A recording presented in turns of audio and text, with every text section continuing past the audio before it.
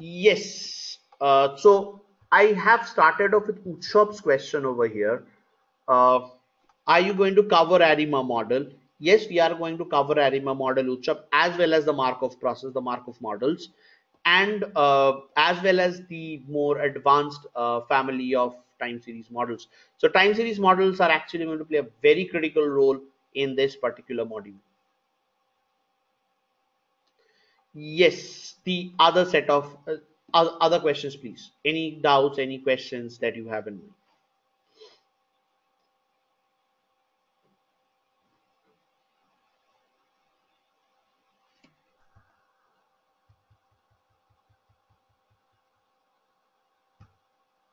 Okay.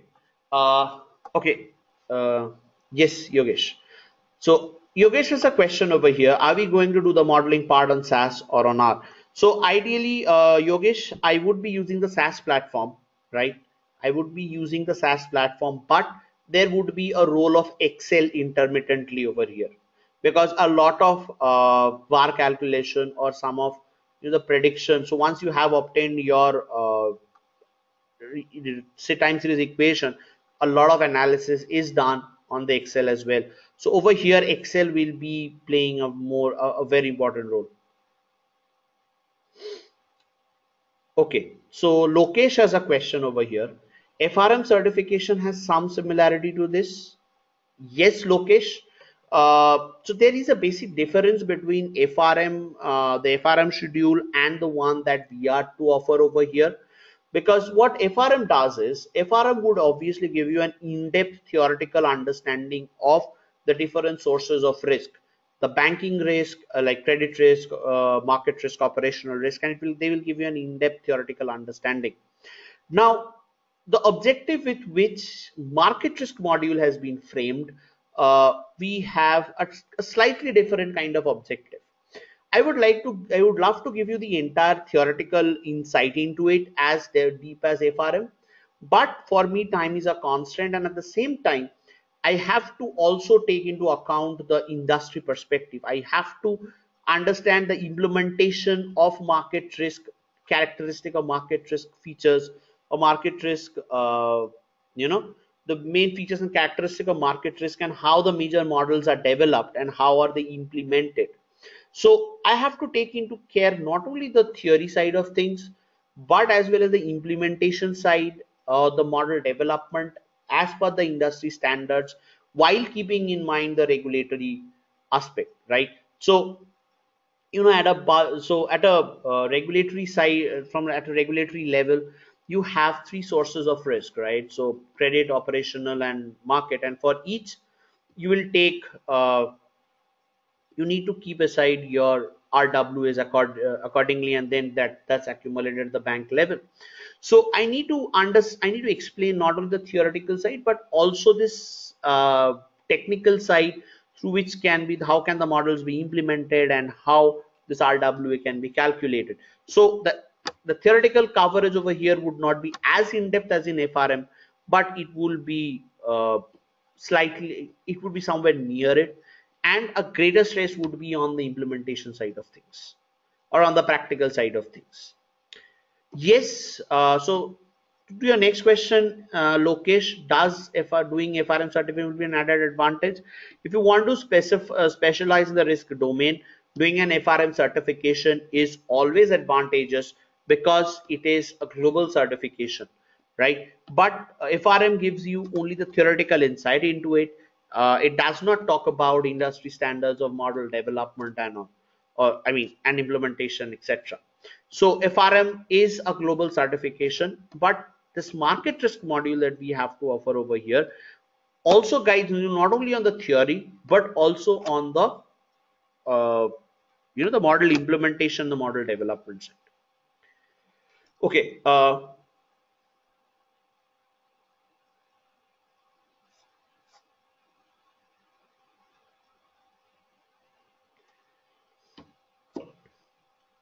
Okay. Yes. Okay. So just a moment. Yeah. So Yogesh has a question. Then how much time will it take to complete this module? Yogesh, it's a 70 hours module, right? So it takes around 3.5 to 4 months to complete this entire module.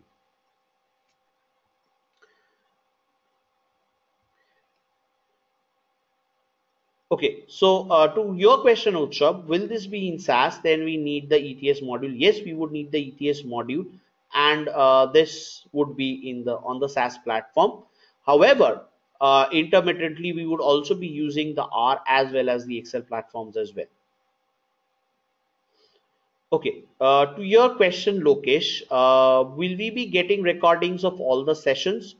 No, by the company policy, we share out 3 recordings a month, right? Now, over here, the next question that comes out is if we are not getting the recordings, how do we prepare?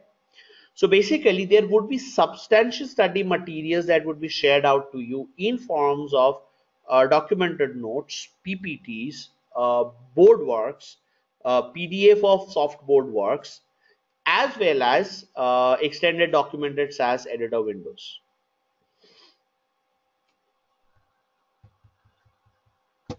Right. So in case you miss out a session, there would be okay. So basically, now, if you miss out on a session, there would be 3 recordings that would be shared out to you. In case of a missed session a month, 3 sessions a month, right? However, in case I feel that there has been a lot of stuff that has been done which requires you to go through the recordings, then on special recommendations, you will get recordings as and when needed. But as a rule, in case of missed sessions, you can subscribe up to 3 recordings a month. Okay, now coming to your question, Lokesh, once again. So, Lokesh's question is if I have to choose between credit risk module and market risk module, then which one will you recommend? First of all, I would not recommend anything, right? So, the module that you would choose would solely be decided by your interest and by the objective with which you want to move your career, so the way you see your career path.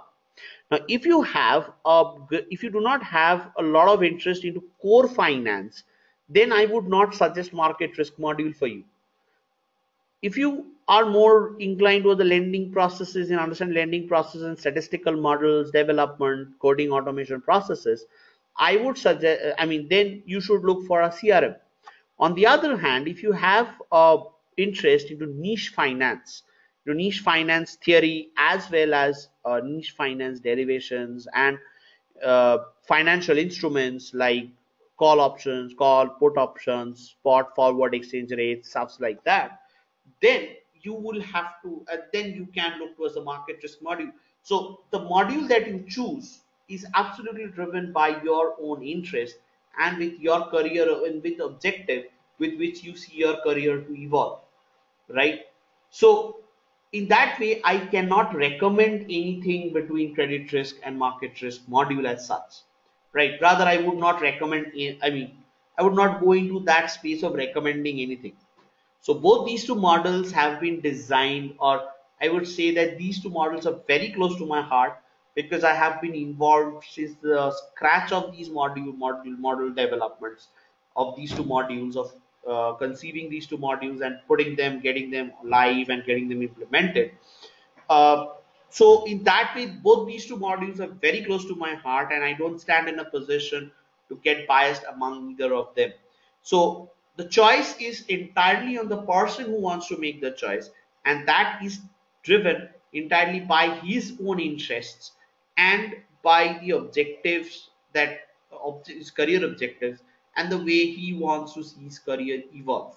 Now, from opportunity wise or from financial sides, I would say that both these two modules are equally competitive and you have sufficient opportunities in both these domains uh, as far as the industry is concerned, right? However, if I compare between the two relatively, I believe there is a relatively more, a greater lack of market risk professionals than credit risk professionals, right? So credit risk is a more explored area relative to the market risk module, to the market risk area, right? But that's again the personal, like the interest, career interest of one individual.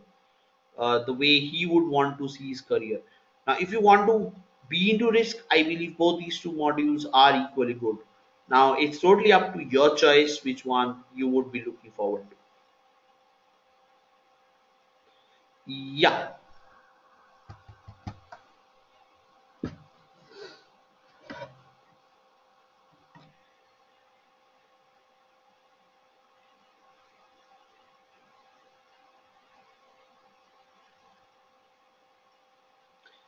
Okay. Yeah. So, any other questions? Anyone?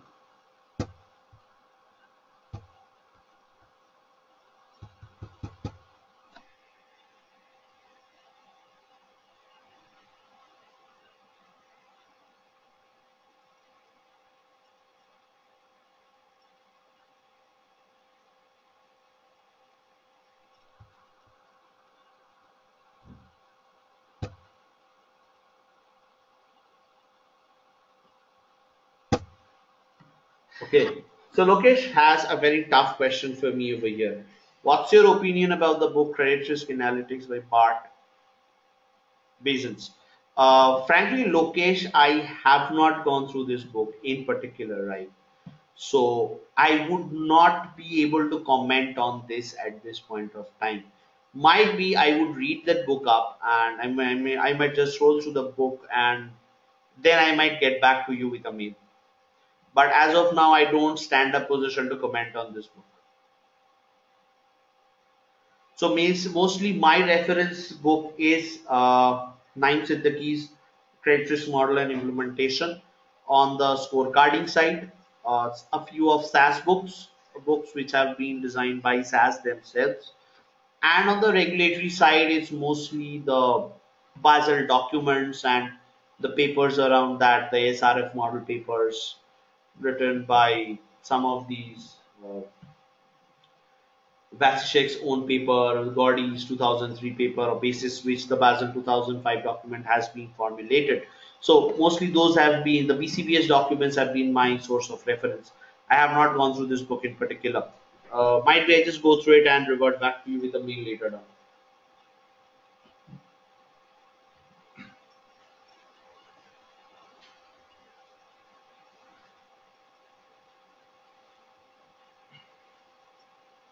Right? Okay. So any other questions? So I am mostly done from my end as far as the module description is concerned.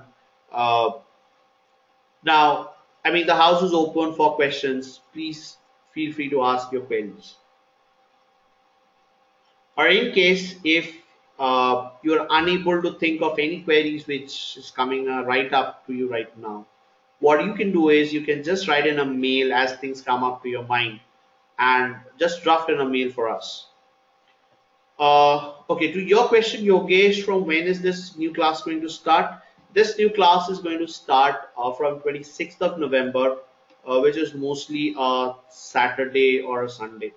So that's 26th of November. I think it's a Sunday. It will be starting on 26th of November 2017.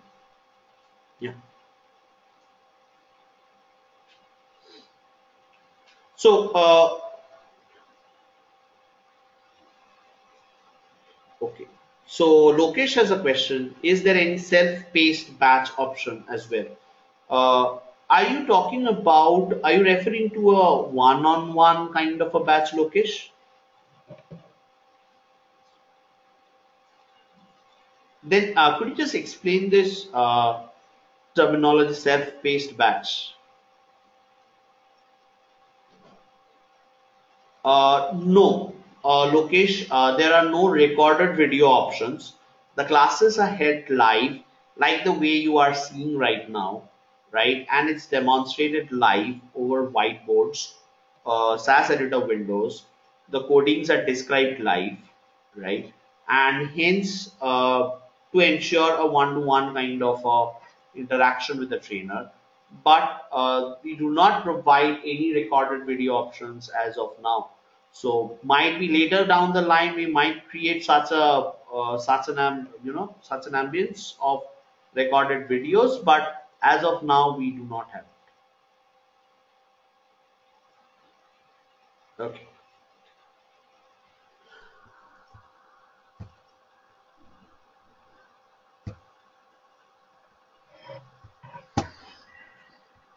Arihant, Rohit, any questions?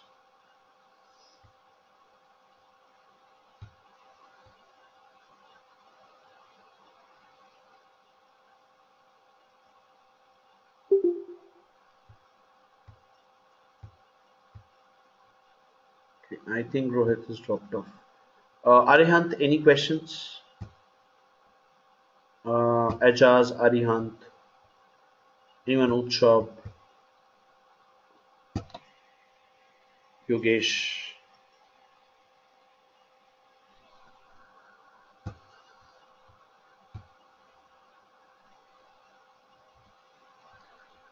Okay, okay, great. Thank you, Utsav. Thank you for your confirmation.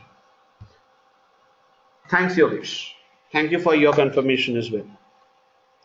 So, Ajaz, the duration and the timing of the module.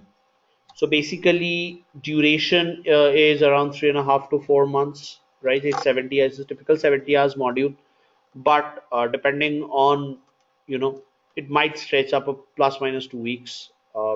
Take it around 3.5 to 4 months of a time. And the time schedule that we have had over here, that we have decided over here, is to be around. We have placed it around 2 to 4:30 p.m. IST on Saturdays and Sundays.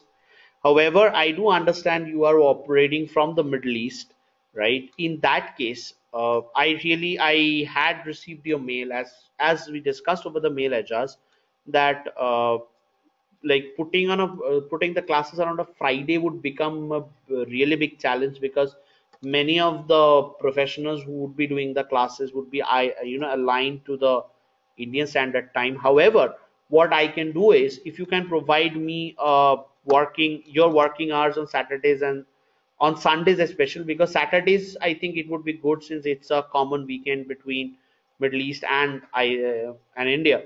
So for your Sundays classes, so based on that we can actually work around some time slots.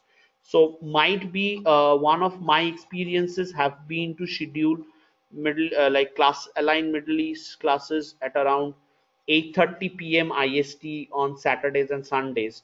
So like on Sundays, professionals can attend around at that time. So if you could just give me a set of convenient slots. uh,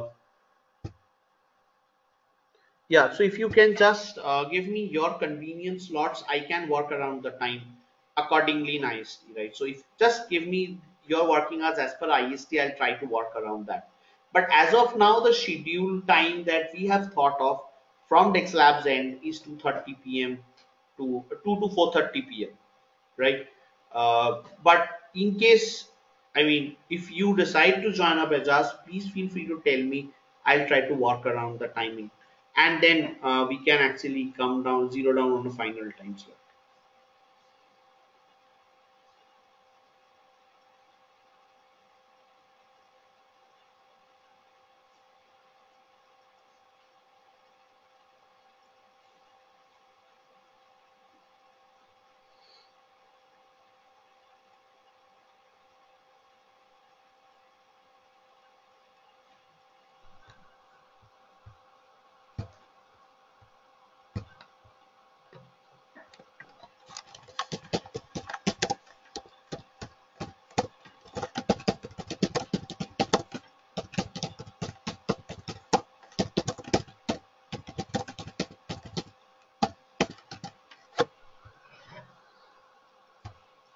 Okay.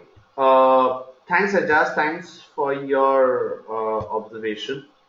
Uh, yes, and I do understand you are keen to join, and thank you for that. Thank you for the confidence in us. And like, if you so just do send me your favorable time slots. I'll try to work something around that. But I do have my constraints as well, right? So I'll try my best to work around the timing and work around at a common timing possible,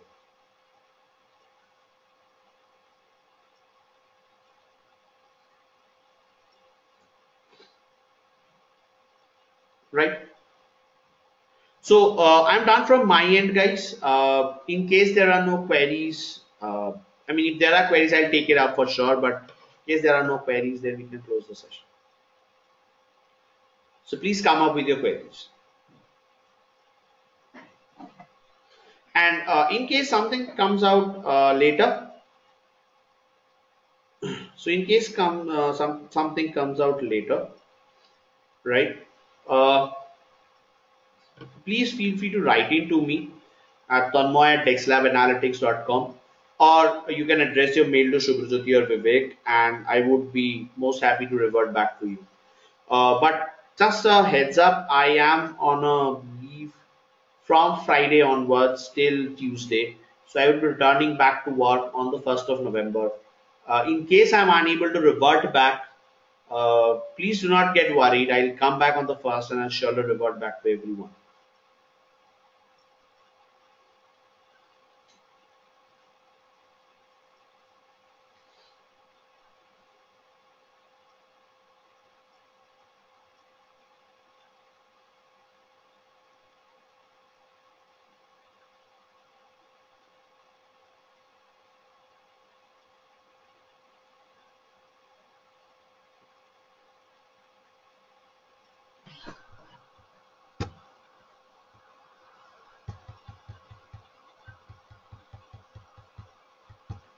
Thank you guys. I'm done from my end, and if you do not have any queries, then we might close the session.